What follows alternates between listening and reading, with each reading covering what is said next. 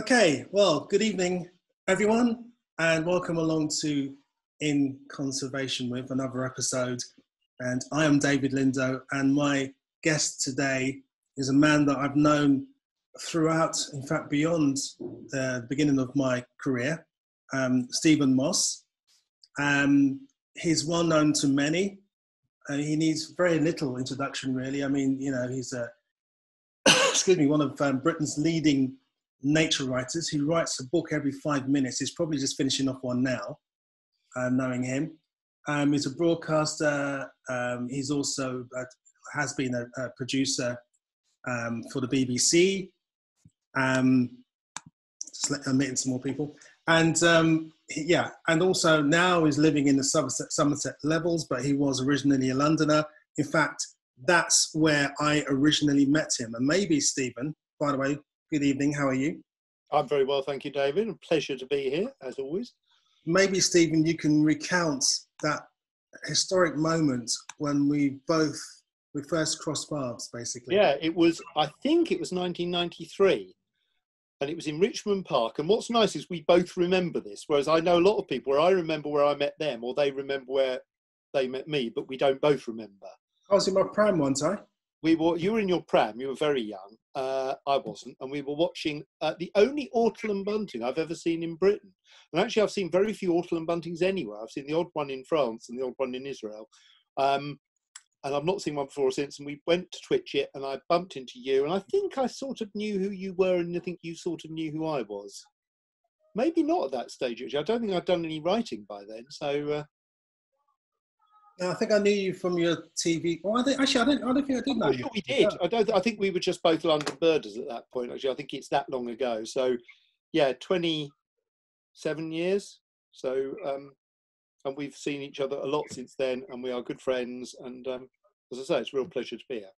Yeah, I must say to everyone, when I first was born as the urban birder, which is now 15, so I'm about 15 years old. Stephen's one of the first people that I contacted, because I remember shortly after my inaugural appearance on Springwatch, I called Stephen for advice, and he's basically been advising me ever since. And he also, my first book I wrote, he wrote the foreword for it, which was a very beautiful foreword as well. I must thank you. So that was great. So we go back to kinship with you, David, because you're the urban birder, and I was the suburban birder, because I was brought up in a, not too different from you. You were more urban. I was in the suburbs, and then I became the rural birder. So I think I've got two, and you've only got one, because I'm now in Somerset. Excuse me. I'm going to say this anyway because it's on your bio, and people may need to know this, or may not know this, should I say, but you have TV credits, including BAFTA award-winning credits for Springwatch, The Nature of Britain, Birds Britannia, and your books include Wild Hares. You've probably got 5 just new ones just now, but Wild Hares and Hummingbirds, Wild Kingdom, The Robin, I can go on. It's just 100. How many books have you, up until 10 minutes ago, how many books have you written? About 40, including co-written ones. Not including my forward of yours. That's in a separate pile. I've got very expensive children, David. You know that. Yeah, true. So that's a lot of writing, and so I'll be very keen later on to talk to you about your processes, because it's incredible. Your prolificness is incredible. So it must be. There must be some secret I'm sure people will be interested to hear. You also, what did you do? You also authored the National Trust's 2012 Natural Childhood Report, and that's about reconnecting children with nature. Sorry, I'm melting here in the heat. You write regularly for Birdwatch, The Guardian, of course, and you are the president of the Somerset Wildlife Trust. And you teach an MA in travel and nature writing at Bath Spa University. So that is a long list of stuff that you do and accolades. Where did it all begin, Stephen? It all began, I've got a photo I'll show you when I do my little presentation, but it all began actually before that. I can't remember not being into birds. And the reason is my late mother, who died quite a long time ago now, bless her, she used to tell me that she took me to feed the ducks when I was about 3 years old down at the River Thames, near where I lived in Shepperton. And I saw some funny black ducks, and I asked her what they were. And given that she'd been evacuated to Devon in the war, I thought she might know, but she didn't. And she took me home and said, "We've got a bird book," and gave me the Observer Book of Birds. And they were coots, of course. And I just memorised that book. Luckily, that book's in black and white, because if it'd been a kingfisher, I couldn't have looked it up. But the coots are in black and white anyway. So it started there, and it's never stopped. You know, that was it. I can't imagine not being into birds. And you know, you're very similar, aren't you? You started again. Yeah. It's interesting because I was watching an interview the other day where the person being interviewed claimed that she started birding when she was 4 days old. I kind of, you know, I can remember being 4 years old, 5 years old, and watching things flying around and reading, or should I say, looking at pictures in books. But that's quite funny. Anyway, talking about books, I mean, did you actually, because for example, I was talking to someone else on one of these episodes, and I produced something that I found in a box, and it was actually the first book I ever wrote in my life, on an exercise book, and it was called Unusual Tits. And you were 23. And I was about 8 years old, and basically it was about tits that I saw in books that I thought looked unusual, so I wrote about them and drew them. Did you actually have, did you start writing at an early age like that? I did, and funny enough, I was thinking the other day, I saw a reed bunting, and I have this, you must have this. You see a bird and you remember something from your childhood related to that bird. And I remembered, and I can't get this out of my head now, that I drew a reed bunting when I was 9 or 10 years old. And I've still got the drawing. I found it the other day. And it's not a bad drawing for a 9-year-old of a male reed bunting with the words reed bunting underneath. I've never done a drawing of a bird since in my whole life. Mm. And it's that classic thing of, I was hopeless at art. I was so bad at art, they made me do woodwork at school. And I was really bad at that as well. But writing always came naturally to me. I was always good at English at school. I was always, I could pass exams. And at the age of 13, I had a really inspiring, very young teacher called Jim Scouse, who encouraged me to do English and then got me later on editing the school magazine. And I loved writing, and I love words. My mother gave me that. My mother left school at 15. She was a single parent. She was brought up, her whole teenage years coincided with the war. So she had a really tough life. But one thing she absolutely drummed into me was books and words and reading are really important. She was a very intelligent woman who got, obviously left school at 15 because that's what you did then. And that was, so words have always been there. My company that I run is called Birds and Words. And I think that sort of sums it up, really. They're my two obsessions. Of course, you're half Italian, aren't you? I am half that. There is a whole other story here, David. And funnily enough, the next book I might start is a memoir about my family, and it's called 4 Funerals and a Wedding. And it's to do with the fact I met my father when I was 42, and he was an Italian bus driver who seduced my mother on the last night of the holiday with my grandmother asleep in the same room, as he told me a few years ago, before he sadly then also died. But yeah, I have quite a bizarre background. And my mother had no interest in birds, but she drove me, bless her, until I was old enough to cycle around and go off on my own. She drove me, we went on family holidays to places like the New Forest, Dorset, Minsmere, because she knew I was into birds. So, without that, I would never have got, kept that interest. Yeah. Well, I guess your presentation kind of covers some of the stuff I may be asking. A little bit, yeah. I mean, what I've done is I've done a presentation where I'll show you. It's a little bit about me, which you've really covered now, so I'll whiz through that. And then a little bit about my television career, and I've got a nice clip to show. And then the rest of it is basically about nature writing. And obviously I teach this, and I was talking to Dominic Cousins the other day, who you and I know, and many of people here will know. And Dominic said, I'm really terrified about analysing my own writing. He said, if I did what you did and taught nature writing, it would stop me writing. because once you start looking at what you're doing, you start then becoming self-conscious. And I said, it's very funny, it doesn't. It really helps your writing, I think. So I'm going to talk a little bit about techniques, and then obviously we can open it up to questions. So probably 10 minutes, the presentation, if that, you know, so. Yeah, cool, we'll do that then. I mean, I just got a message here from Viv, who's one of the Zoomers here. She said her first book in terms of writing was about Ben the flea who hitched a lift to travel the world on a swallow. Oh, how lovely. Yeah. Well, that's interesting. Well, I'll come to that in a minute. Okay, well, by the way, before you actually do your presentation, has anyone got any early doors questions for Stephen that don't relate to him or his books?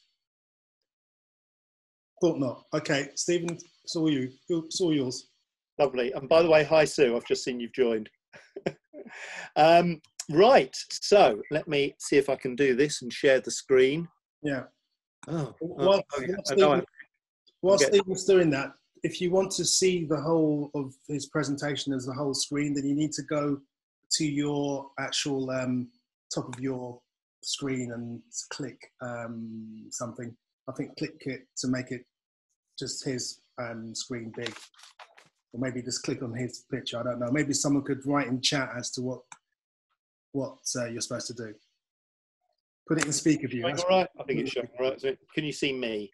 We can see you.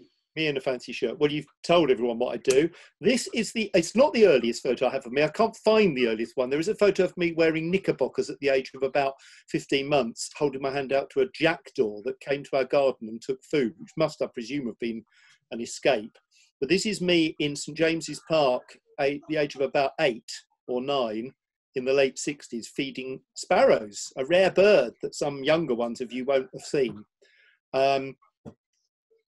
And I'm very lucky because I've explained to you how I got into birds, but then many years later, I turned my hobby into my job, which means that over the years, I was actually in my mid-30s when I started writing books on birds and then working in television. And so I have actually now watched and filmed and written about birds on all 7 continents. This is me at O'Reilly's in Australia, feeding a regent bowerbird. Sadly, I'm in focus and the bird isn't, but I didn't take the photo. It all began when I left university. I joined the BBC. I was very lucky. I'd gone to university and I'd managed to get a job at the Beeb. And one day they said, do you want to make a film for a medical program about possibility of hearing loss from wearing a Sony Walkman? Older members of the audience may remember what a Sony Walkman is. David, you won't, but and they said, we want to know about, we want someone who can be a celebrity who we can test their hearing. I said, well, Bill Oddie's very into music. And they said, oh yeah, he'd be good. And of course, the only reason I said that was I wanted to meet Bill because Bill, of course, I knew was a really good bird. He wasn't a celebrity birder. He was a hardcore, proper birder who happened to be a celebrity.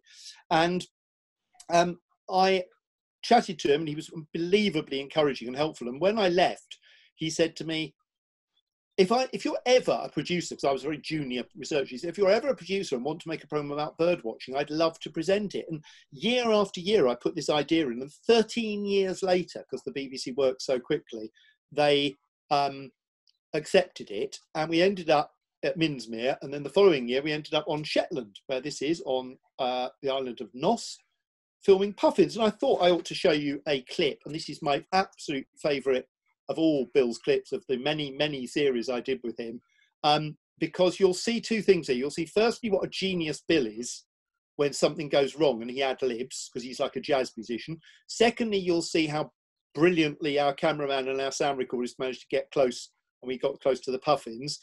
But thirdly, anyone under about 35 will be very baffled as to what goes wrong in this clip. But trust me, hopefully you'll get it. I have never been anywhere, and I mean this, even up in Shetland over the years, I've never ever got as close to puffins as this. Quite astonishing. I mean, people go on and on and on about puffins. You can understand why, but they come up with all sorts of images, like they're little old gentlemen in dinner jackets, waiting to go into supper, having a chat at the club. And it's true, they do look a bit like that. And other people call them sea parrots. for the obvious reason, that parrot-like beak. And yes, they've got wonderful shape, and they've got a funny walk, and they get funny faces, and they're cute as all can be. But I'll be honest, really, I think in a sense they speak for themselves. Squeak, squeak, that's the sound of my long lens being removed because these birds are so close, I can photograph them with a normal lens. And they just don't care. I can't tell you how exciting this is because, well, I've just had a look. I've been birding an awful long time and I've seen an awful lot of puffins, but I've never ever been anything like as close as this to one. Now turn this way, thank you, and nice profile, and click. Oh. Normally I'd panic now because I've just come to the end of a roll of film. And I think, they're going to go. By the time I've got the new film in, they won't be here, but I don't think that's going to happen somehow. Just got to change roll, okay.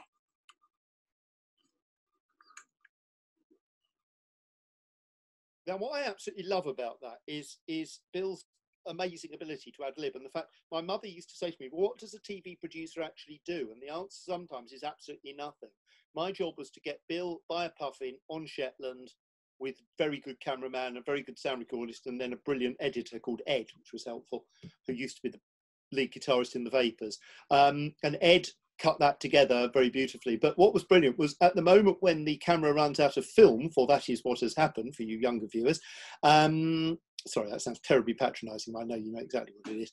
But basically, when the camera ran out of film, Bill continues to ad lib, and none of us stop, because we'd learned with Bill, you never stop until he says stop.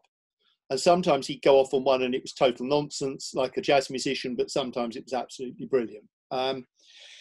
Anyway, I left the BBC almost a decade ago now, and I did a little bit more telly, but by then I was doing a lot of writing. And I became, on more or less my last day at the BBC, my friend Tim Scoons, who took over from me on Springwatch, caught me in the canteen while one of our colleagues, one of the finance people, she'd seen a bird in her garden and she described it to me, and she said, I think it's a bullfinch. And it wasn't a chaffinch, it was a bullfinch. And I was very pleased for her, and I looked very pleased. And Tim said to me, he said afterwards, he said, I thought you were going to hold out your hands and put your hands on her head, and in a loud, booming American voice say, have you heard the good news about nature? And I said, you know what, Tim, you've made me realise what I actually do in life, my purpose in life, because I was about to leave the BBC, a big career, you know, about to stop making television programmes. Was that going to mean I felt like a lot of people do when they leave a job that they've done for most of their life? Was it going to make me feel perhaps I didn't have a purpose in life? And then I said, no, actually, everything I do, whether it's TV or books or talks or this or teaching, I'm an evangelist for nature. That's my job. And I love this photo. I was sent this after my book, The Robin, came out. I was sent this by a guy who'd got a tame robin who'd come into his house and perched on the book. And I just adore this.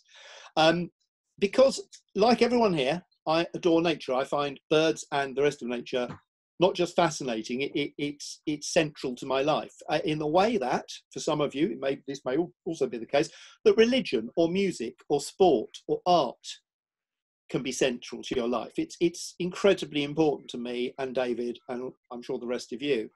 And I've written a number of books, and I'll go through a few of them now, just 2 or 3. The Robin I wrote because of David's brilliant poll. He did that amazing poll. He tried to fiddle the vote at the end because he actually came out and talked about blackbirds being so wonderful. I won't tell David, because obviously you can't hear this, that I hate blackbirds. I find them deeply, deeply dull. I hate the song. I don't hate them as birds, they're fine. But I got hissed when I said that in a bookshop recently. But I've also got a son outside squeaking a toy at our dog. But we'll forget that. Never mind. It's I've got 8 people I'm self-isolating with. It's mad. So the Robin biography came out of that, and I wanted to bring together the 2 things that fascinate me about birds. I call them their double life. The one side of their life is the scientific side, the behaviour, what birds do, what robins do, which is really interesting. And the second side of it is what robins mean to us. robins have this extraordinary, like other birds, like the skylark and the nightingale, and later the wren I wrote about, they have this cultural life that is entirely to do with our view about them. The robin is just one of 300 members of its family, and some of the others are quite well known. The redstart, the wheatear, the stonechat, the spotted flycatcher, but because they do keep moving them around. I think they're all in the same family still. But the robin stands out because of what it means to us. The robin doesn't know that. Robin doesn't give a toss what we think of it. But it's still central to what the robin is, and that's what these books are. And I'm very pleased to say that lots and lots of people bought this book. About 40,000 people bought it, and it got translated into Chinese and Dutch. And so that, I then did the wren, and I'll talk in a minute about the other ones I'm doing. But in recent years, I've got more and more angry about the way the environment is going, as most of us have. And I know David's written very passionately about this as well. So I've started writing, oh, right, hang on. That's strange. It's not going to the next one. Why not? Give me a minute. Oh, yes, it is. Right. I've started writing more polemical books with a message. And this was a book that I think was quite well balanced. I dedicated it to David and my dear friend Derek Moore, who sadly died while I was writing it, who was an amazing mentor of mine, incredible influence. Derek, I think, would have found the book, he would have said you've gone too easy on people, because I wrote about farming and woodland management and all the different habitats in Britain and what we're trying to do to bring back Britain's wildlife. But I probably let some of the culprits off the hook a bit. I then this year wrote this book, The Accidental Countryside, which is even more polemical, and it's about all those funny little places that we, very much the places David and I grew up bird watching around, you know, edges of parks, railway cuttings, wormwood scrubs, Shepton gravel pits, you know, places that were entirely built without nature in mind, and yet we have moved in, and we have nature has moved in, and we have suddenly realised that these are the places where most of nature lived. The Shard, you know, peregrines in London, gravel pits, old peat diggings on the Somerset levels, roadside verges, golf courses, places that, frankly, if the countryside was any good, nature wouldn't have to live in these places. But it does, because the countryside is not good. And I think what's interesting about teaching the course at Bath Spa that I do, which incidentally you can live anywhere in the world and do, it's what we call a low residency course. What I've realised is that we need to have a message when we write about nature. Now that message can be very overt. The Accidental Countryside is quite a polemical book. I wouldn't say it's an angry book, but it's got bits in where I make it very clear how I feel about the way the countryside is managed. This book is the next one in the series, The Swallow, a biography. It's the third one I'll be doing, and I finished it. It went off last week. This is the cover. And in The Swallow, I realised as I was writing it that because, unlike the wren and the robin, the swallow is this extraordinary global traveller. Of course, it sums up two things. It sums up the danger that nature faces through the climate crisis and all the different issues of habitat loss, because it lives in so many places. But what was really special for me when I went to South Africa in January to see 3 million swallows at their roost, and I talked to people there and I said, oh, this is where swallows come to spend the winter. And they looked at me a little bit puzzled and they said, no, they don't. They come here to spend the summer. I was like, of course they do. This is a bird that never sees winter. It leaves us in autumn and it arrives in South Africa a few weeks later in spring, and then comes back to us in spring. And the book it has a message of hope in it, but it has quite a sharp message about the fact that the swallow is, I believe, and this is from a wonderful man called Collingwood Ingram, who wrote in the 70s, and he said, the swallow is without, writers then had this way of writing, he said, the swallow is without question, the best known and the best loved bird in the world. And I thought, no, come on, robins are better loved than swallows. And I thought, but only in Britain. He's absolutely spot on. The swallow is quite clearly, the barn swallow, as we call it officially, is without question a bird that is known in almost every country. He's one of only 3 species that's ever been seen in all 7 continents. So it's an extraordinary bird. And this is very timely, because this current crisis that we're living through is making us all turn to nature. Now, those of us who are passionate about nature, which I'm sure you all are, I don't think anyone's turned up by accident, all of you who are very passionate about nature know that nature is very important for our lives, as I said earlier. It makes us, that's why I want to convert everyone to nature. But the difference is that this year, all the people who don't really get nature have been saying to me, God, aren't the birds singing loudly? I heard a cuckoo. Are they singing louder than they usually do? And you say, no, three things: no aircraft or traffic, very nice weather, and you're listening because you're not running around like a lunatic all the time. And of course, that's how it's happened. If you'll excuse me just for a moment, guys, could you just be a tiny bit quieter? Thank you. They're playing table tennis. This isn't just the children, this is adults as well. So I wrote The Swallow, as I say, for that, and it seemed very timely when I was finishing it. But more timely, I wrote a piece for The Guardian, which you can look up, which they lifted this quote. I was quite proud of this when I read it again, when it was in print. Birdsong has risen like a tide of hope from our silent cities. Is it here to stay? And what I was saying, well, I was using birdsong was a metaphor there, that as someone said to me the other day, well, Chris Packham, actually, I was talking to Chris Packham about Springwatch, and he said, we've suddenly made people realise in their millions that nature is important, and they've noticed it on their doorstep where they live because they've had to, and of course it's always been in cities, as David knows. What we've got to do is keep them.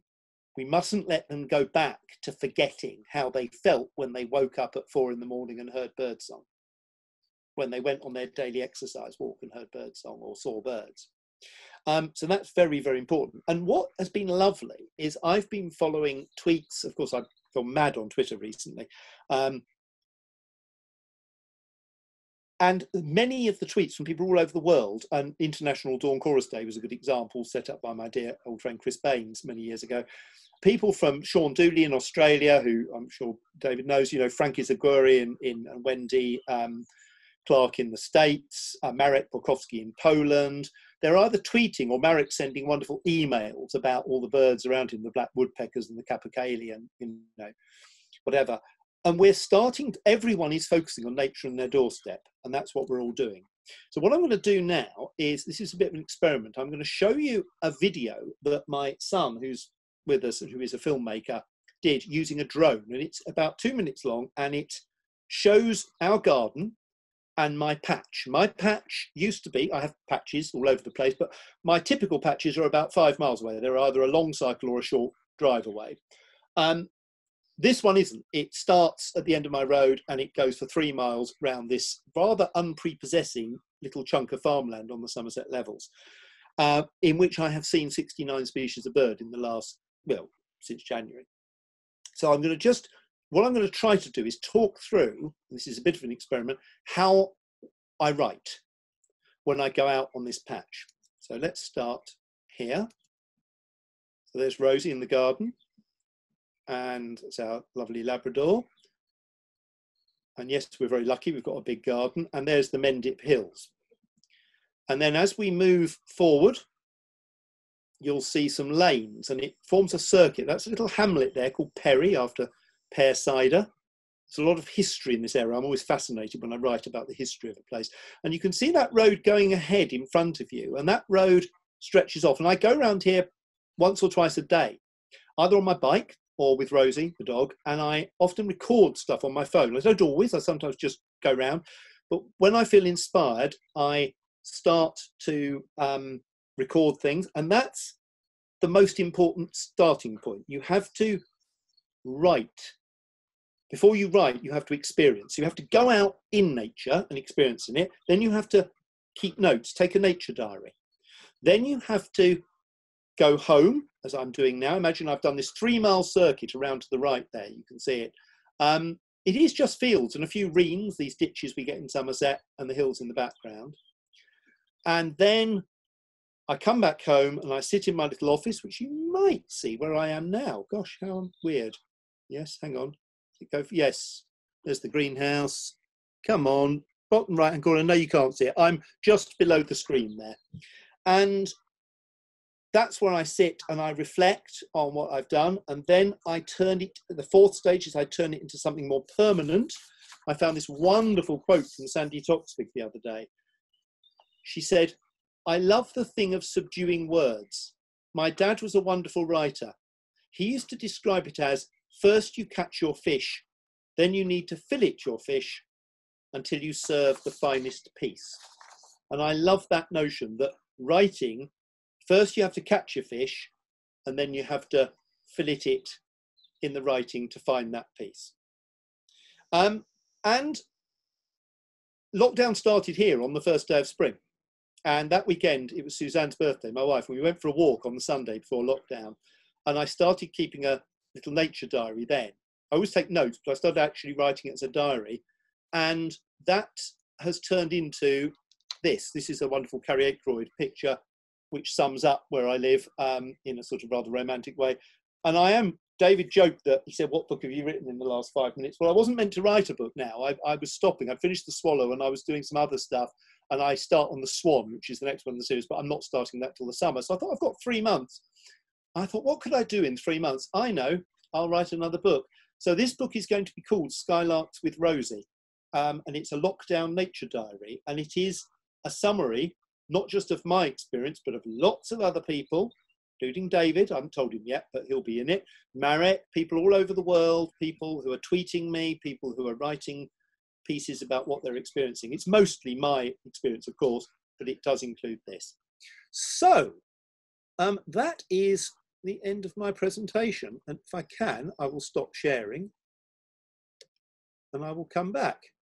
Very expertly done. Thank you very much. Very, thank you very much for that. That overhead drone shot of your garden reminded me of the few goals I scored in that little goal against George, your son. Yeah, George always says to me, the kids used to say, David came down when George and Daisy were about 3 and Charlie was about 4, and you haven't been since, and I keep inviting you.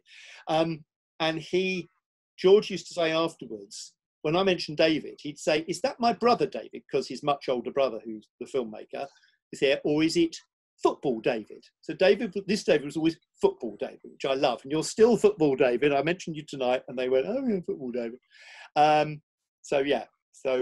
Yeah, it does remind me. It's changed a bit since then. It's got more overgrown. So it's interesting talking about writing. One of the things that I've always thought about is how do you encourage people to find their own voice? Oh, that's a very good question. What we do on our course, and what I do if I do day courses. I'm actually doing one in a couple of weeks with Hawkwood College, an online 3-week, an hour a week course. The first thing you do is say, don't get self-conscious. Go out and just write stuff. So we sometimes give people a task. We say, go for a walk and just write, or write a piece that's entirely about sounds. You're not allowed to use any description. You can use any sense other than sight to describe. So, we set exercises. But what happens, amazingly, David, is people go and write something, and then on our course, they then post it on a virtual blackboard and we critique it. After about 3 or 4 of those, if I read one of these pieces, and if you didn't tell me which student had written it, I could tell you. I can normally tell you. And it's something about, because their voice is there. And if they're good writers, and we always tell them to read it out loud. When you've written something, read it out loud. Don't edit it as you go. That's fatal. Write it, leave it 24 hours to settle, read it the next morning out loud, then edit it, because you will notice things that, words you've used, it's a bit waffly, maybe you've started in the wrong place, and then read it out loud again. And when you're happy with it, you send it off. And if you do that, you'll hear your voice. I hear your voice in your writing. When I read your proofs of your book originally, I was like, yeah, that's my friend David. It's strange. I think the fatal thing, you can be inspired by other writers, and we all have been, but don't try to copy them. I've read something recently written by a guy who copies J.A. Baker, who wrote The Peregrine, which I personally think, I always describe The Peregrine, is, we like a mixed diet. Imagine someone's given you a massive box of the best possible Swiss chocolates, just beautiful chocolates, but you have to eat them all in one go. That's what The Peregrine's like. You read one passage from The Peregrine and it's like, oh, that's wonderful. You read the next one, you think, oh, it's a bit the same. You read 4 or 5 and you're like, right, I'm full now. I'm stuffed. I want a nice, you know, bit of Marmite on toast or something. I want something different. And this guy had written a book entirely in the style of the Peregrine, and that, you know, that he'd almost copied that, and that is fatal, you know. Yeah, because that book's quite polarizing, because some people absolutely adore it. Yeah, most people absolutely adore it, and I think it's ruined nature writing. I think a huge number of people adore it so much that it's deeply humorless.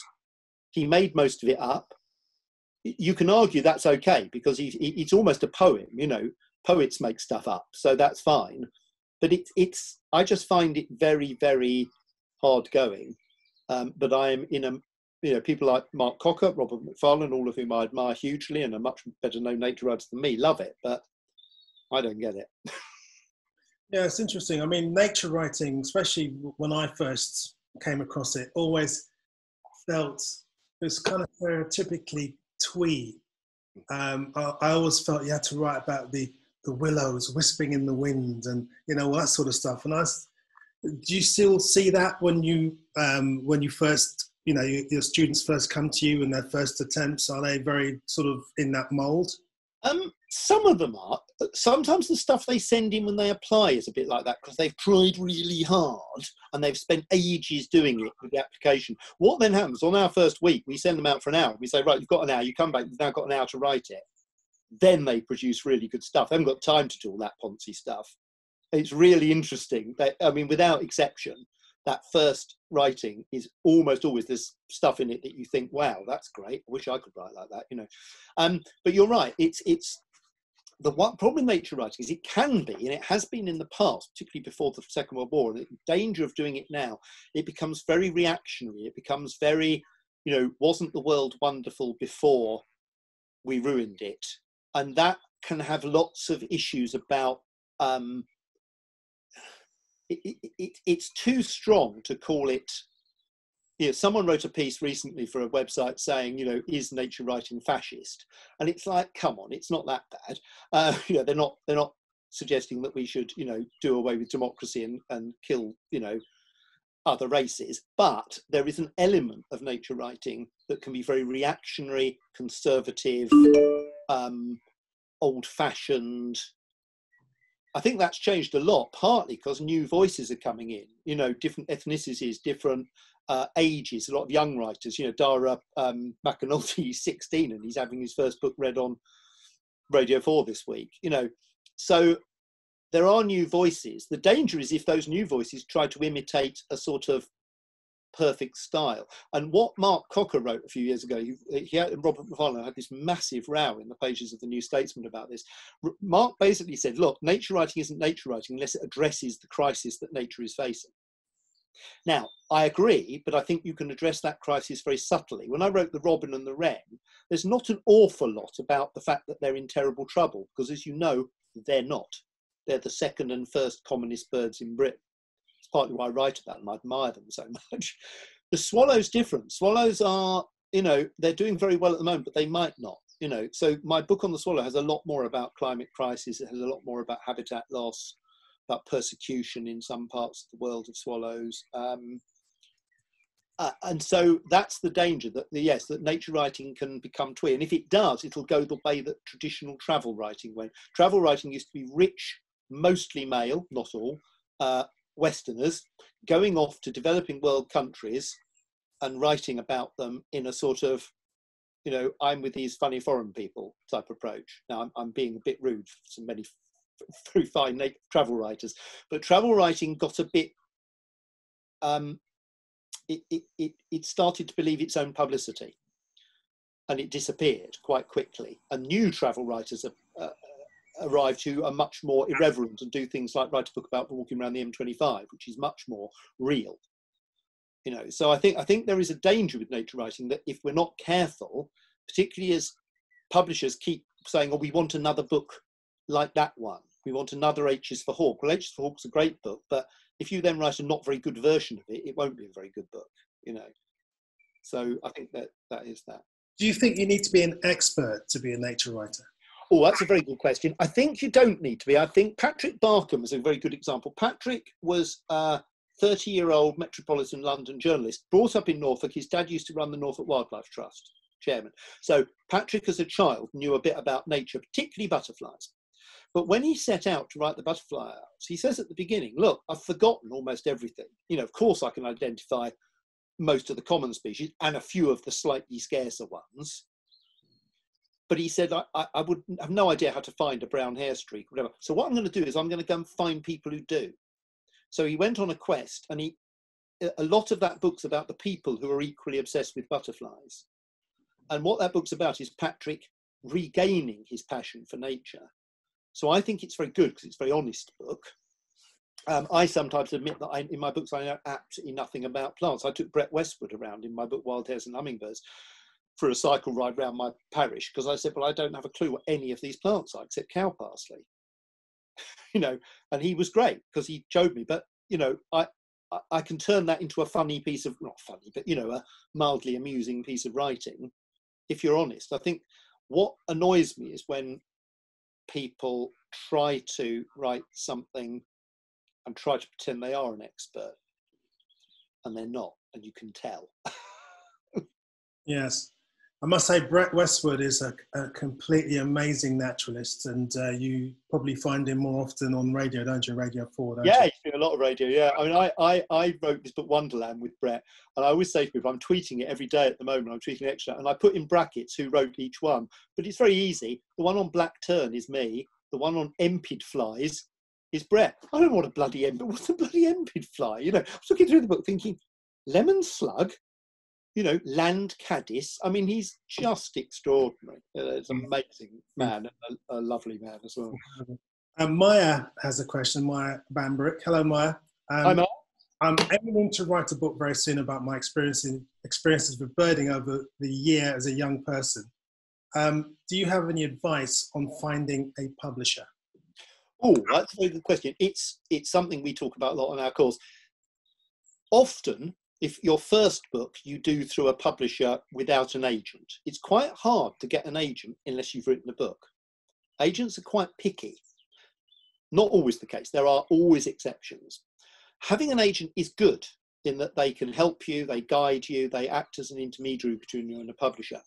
So what I would say is for a first book, perhaps try to find a small publisher that will support you and give you more attention, because, you know, Dara went with Little Toller. Little Toller are a fantastic publisher, but they get very little publicity. They're not terribly well known. They produce beautiful books. That's the first thing. Look at the books. If they're cheap paper and look crap, don't go with that publisher. If the cover designs are rubbish, don't go with them. Little Toller books are lovely. So Dara went with Little Toller, and that book, you know, it's being noticed already. So Little Toller are a good one. There are others. Elliott and Thompson are a small independent publisher who do nature.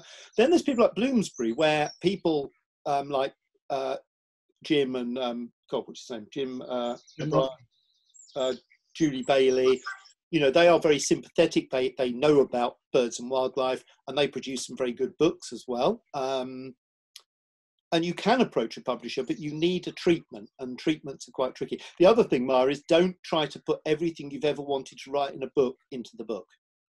That's absolutely fatal, because A, it will be a mess, because it'll be everything you've always been interested in, and B, it doesn't leave you anything to write for your second book. And that's quite important, that, you know, a book should be finite. And the key thing, the most important piece of advice I've ever been given, and as Sue knows, because she's on my course, I go on and on about this. My dear friend Graham Costa, who's also my editor, talks about the story of the story. It's actually a phrase from the novelist Henry James. And for example, David's book, The Urban Birder, what's it about? It's about being an urban birder, and it's about your life as an urban birder. What's it really about? It's about being an outsider in a world where you don't look like all the other birders, and how you get through that. It's not a whinging story at all. It's completely the opposite, because you don't do that. My book about the swallow is about the life cycle of the swallow and how important they are culturally, but it's also about the threats that all migratory birds face through climate change. You know, H is for hawk is ostensibly about training a goshawk. it's not about training a goshawk at all. It's about dealing with, or not dealing with, grief of her father's death. And that comes up in the book, but it's not always obvious from the beginning. You start reading H the Hawk, it looks like it's a book about goshawks. Because, of course, it is a book about goshawks, about one goshawk. So that's quite an important element of writing, that a book is more than meets the eye. And you don't necessarily, so Dara's book is, of course, a diary of a young naturalist. It literally says that.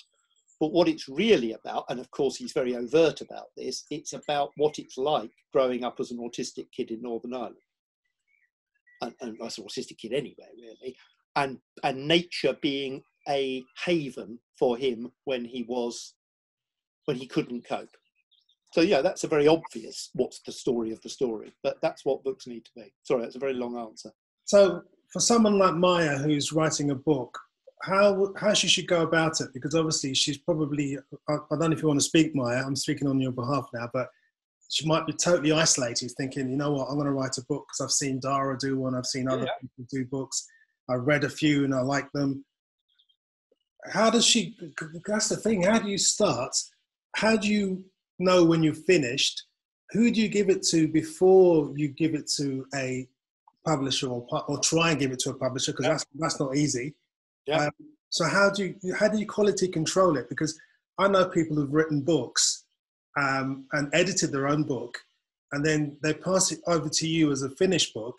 Yeah. And it's dreadful. You know, there's spelling mistakes. The story goes round in circles. Sometimes it's all a bit too kind of much. How do you guard it?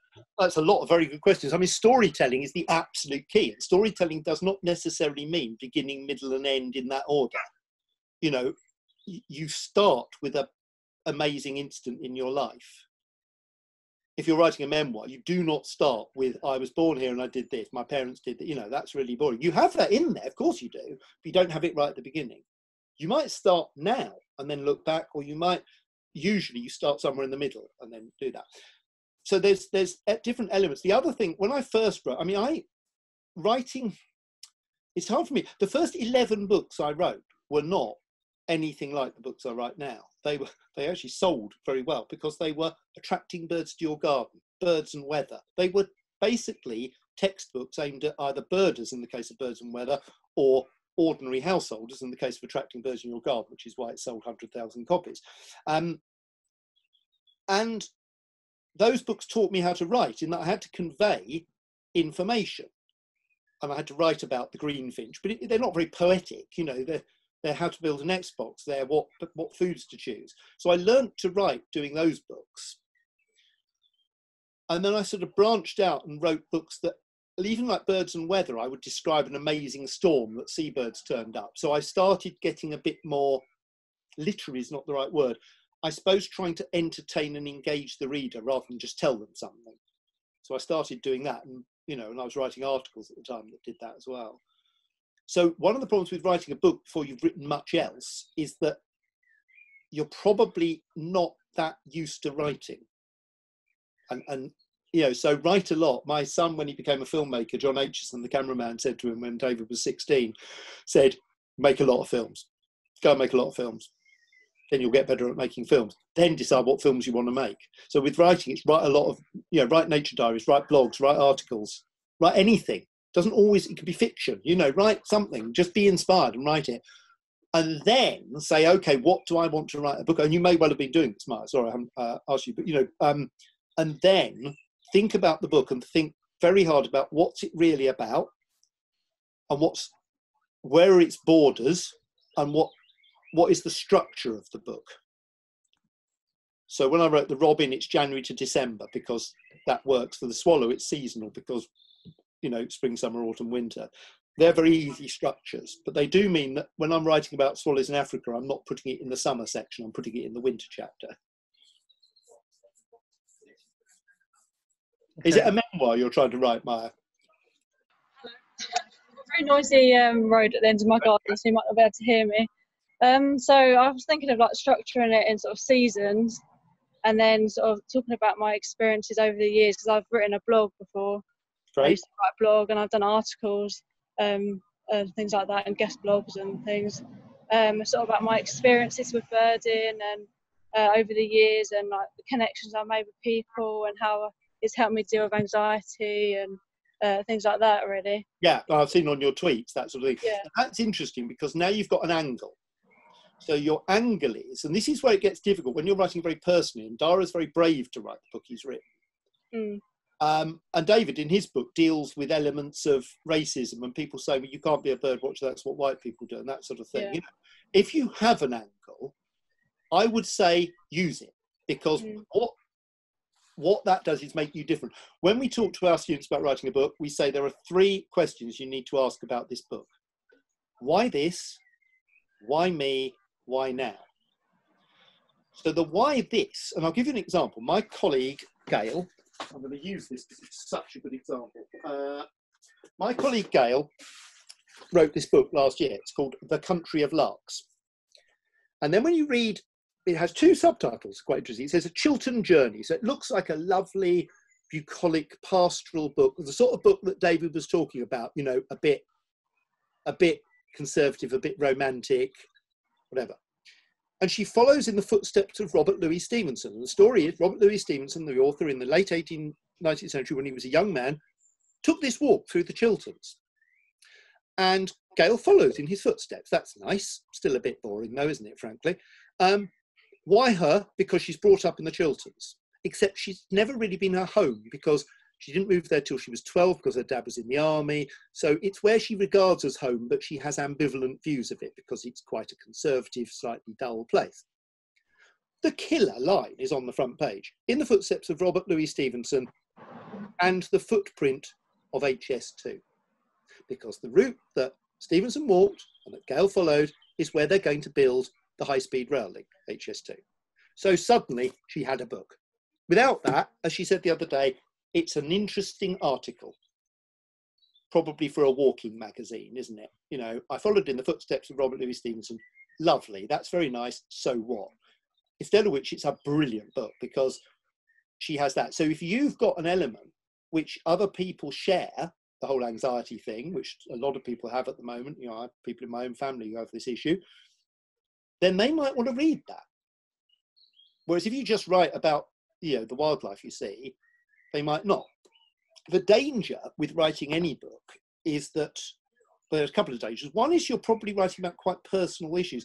Even in my lockdown nature diary, there are things that have happened in the last 3 months, like my parents-in-law have become ill, they're very elderly.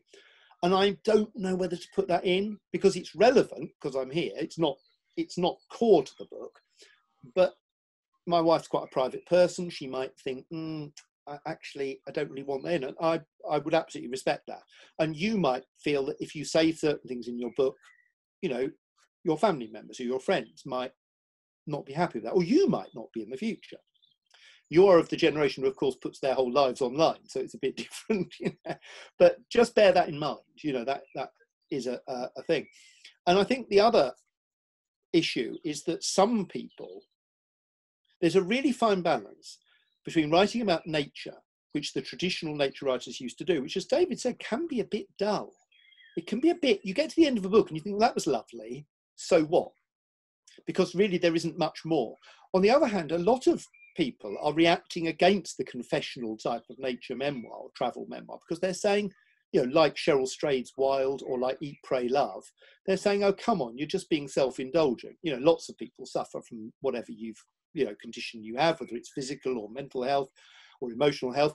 You know, you're using nature as a sort of, not as a crutch in your lives, but, you know, you're using nature, you're writing about nature because it's fashionable to write about it. Now, I think that's unfair, but it's something to bear in mind, that what you must make sure is the book doesn't become self-indulgent. The reason H's for Hawke is so good is she's very restrained at actually describing how upset she is when her father dies.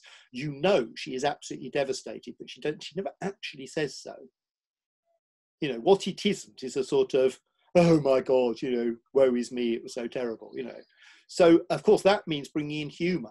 There's quite a lot of humour in that book, actually, quite subtle. Salt Path, the book, Raina Wynn's book about, you know, her husband being diagnosed with a potentially fatal disease and then losing their home on the same day, and they walk around the Southwest Coastal Path with no money. And it's very funny. It's a funny book. I mean, they're in this terrible situation, but it's got humour in. Not lots, but you know, it's again, it's about doing that. So I think about all those things. I'm very happy, Mike. If you want to DM me or whatever, contact me. You can contact me through David, you know, and we can have a chat about it later, because obviously it's quite specific. Thank you. Yeah, but it's, you know, it's interesting. It's you know, I know, you know, again, sometimes it's good to write a book, and I know Gail feels this. She feels this was a book she could manage. It's quite a short book. She's a very good writer, very experienced writer, travel writer, but she'd never written a book before. And this book has led her getting a very good commission with a big publisher to write a second book, which is about a pilgrimage walk, and is much more ambitious. It's about the state of Britain today. And she's really glad she wrote the first book, which is less, it's a brilliant book, but its scope is quite clear. You know, it's the walk and HS2 and the people she meets and Robert Louis Stevenson. So she can't like go off on, in fact, she said to me, she said, I put a lot of my childhood into the book, and the editor said, take it out. It's not this book, you know. But so, you know, again, always be clear what you're writing about and why. Good. Anyone else in the Zooming room that would like to ask Stephen a question?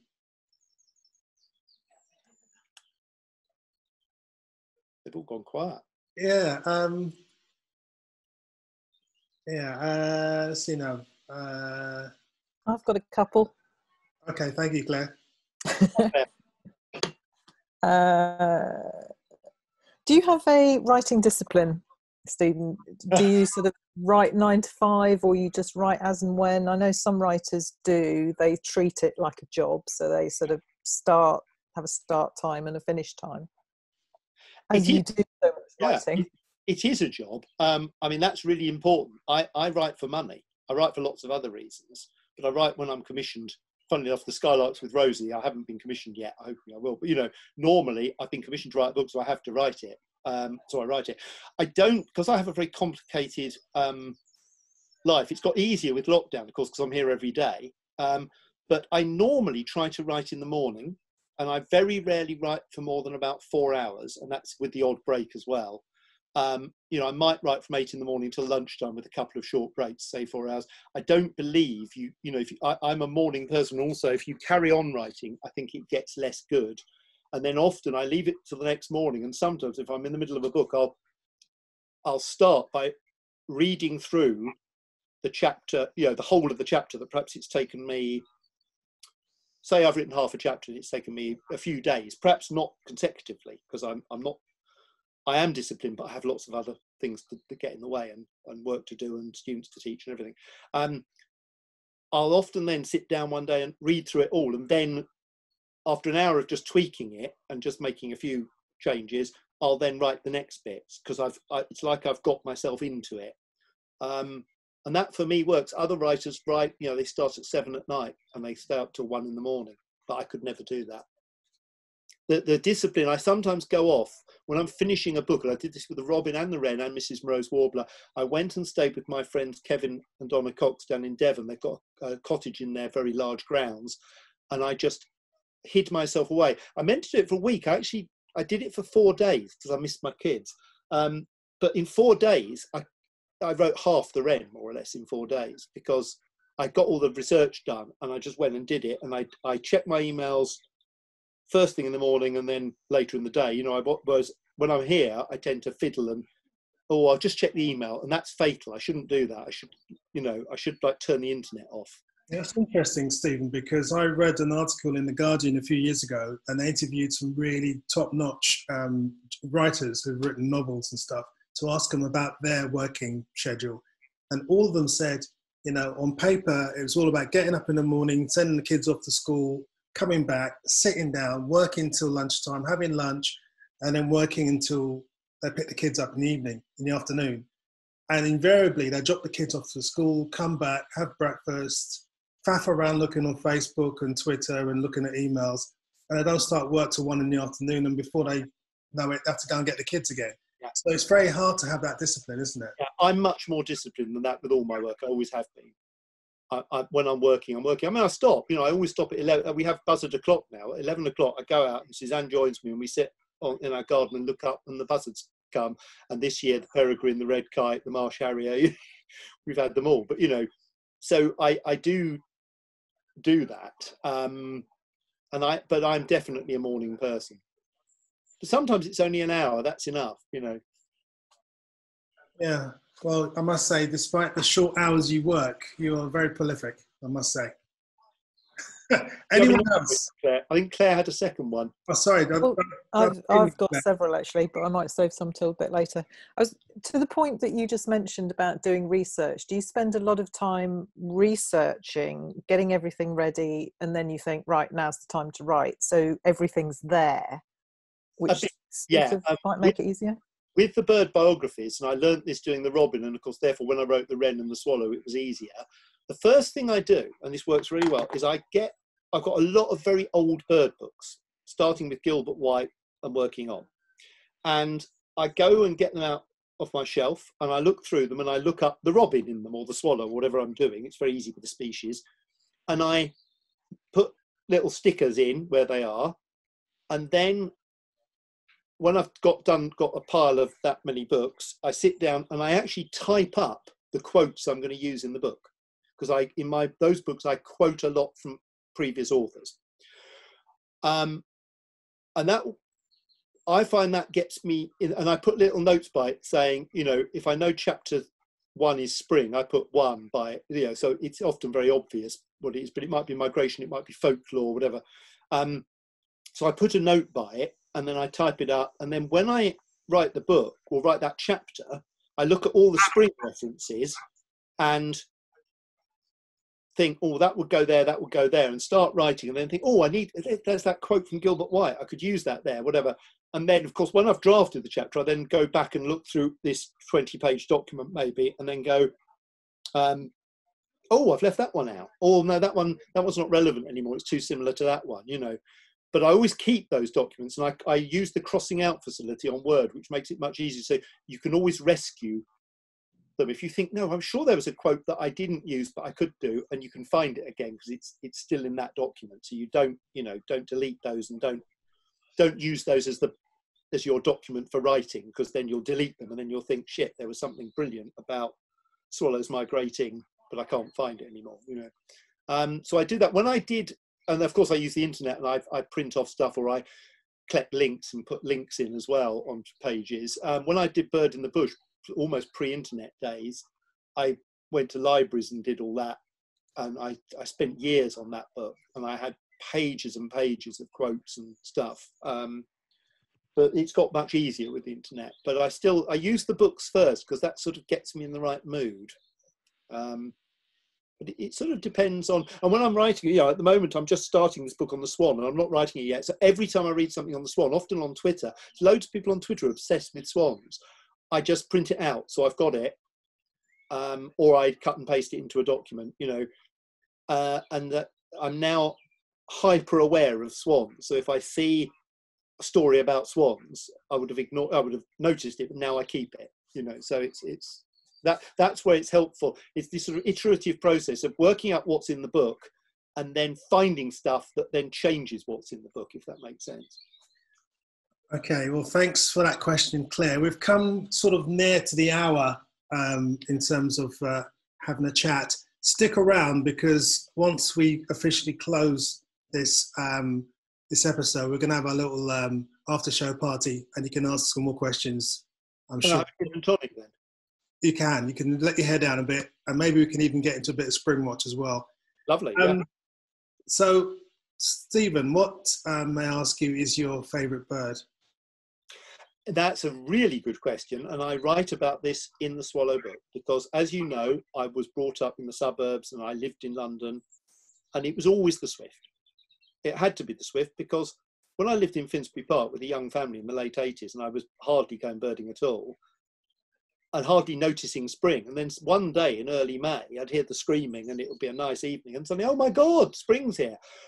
And to me, when I was an urban dweller, swallows were totally irrelevant. I might not see a swallow till June, because, you know, if I was not going birding much, which I wasn't in my late 20s, so swallows were like, oh yeah, I know about them. And it was Bill Oddie said to me once, he said, we were filming them at Rutland at Bird Fair. in the late 90s, and he said it's my favourite bird because they're so amazing. I was like, all right, yeah, fine. Now it's the swallow. You know, I've ditched the swift. It's like I feel terrible. It's like, you know, I feel I'm unfaithful to swifts. But I am, having written the book about the swallow, it is without question the most extraordinary bird. And I know ring ouzel's yours, and I like, you know, I'd love ring ouzels if I could only see the bloody things. But shall I tell you something? I meant to ring you, David. I meant to tell you, just before lockdown, in the middle of March, Suzanne went on a walk with the dog round that circuit. And she came back, she said, she didn't have binoculars.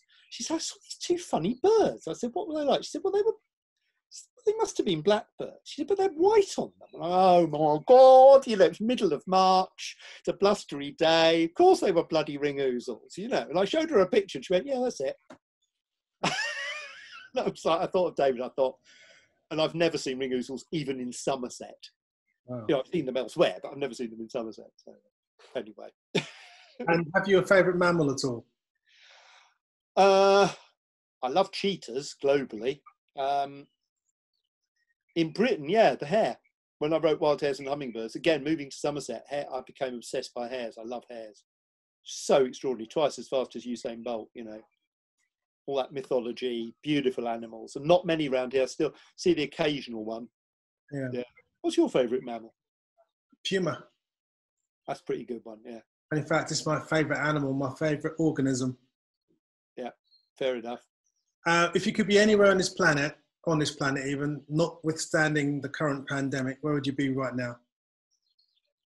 You know what? I wrote about this recently and it's very relevant.